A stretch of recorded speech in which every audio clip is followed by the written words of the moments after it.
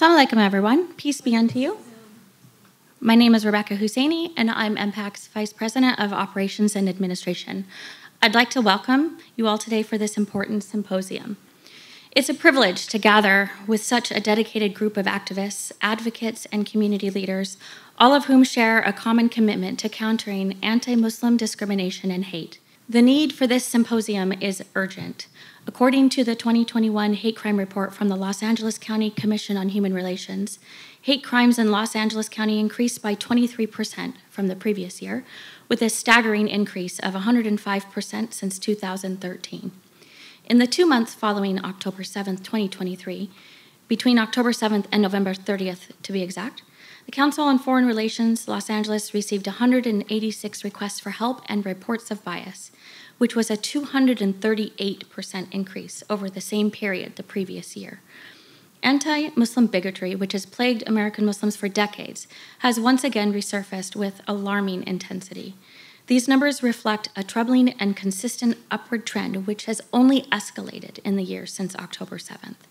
These actions threaten the civil liberties of American Muslims and undermine the very principles of justice that our nation was founded upon.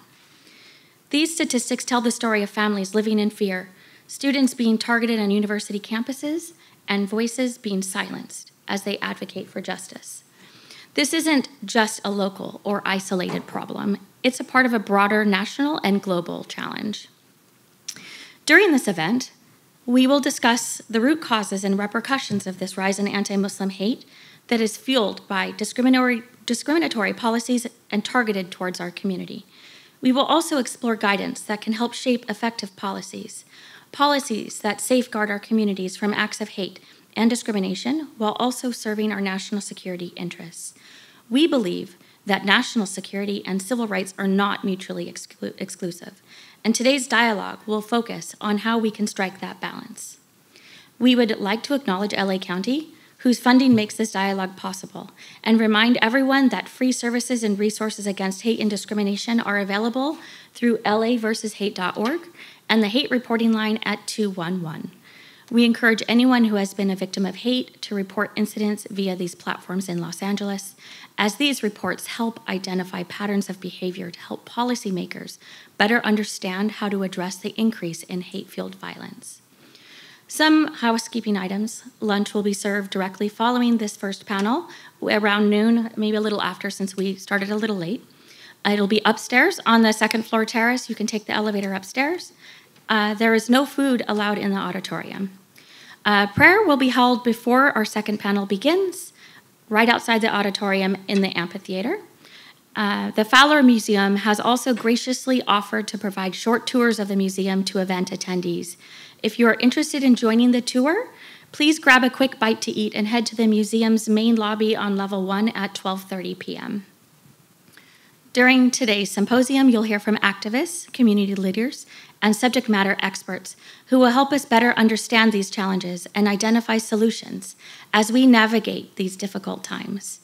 I'm especially grateful to Josh Paul and Samar Ali for traveling to Los Angeles to speak to our audience and providing their invaluable experience and insights on how to protect our civil liberties and counter hate-fueled discrimination and violence against our community.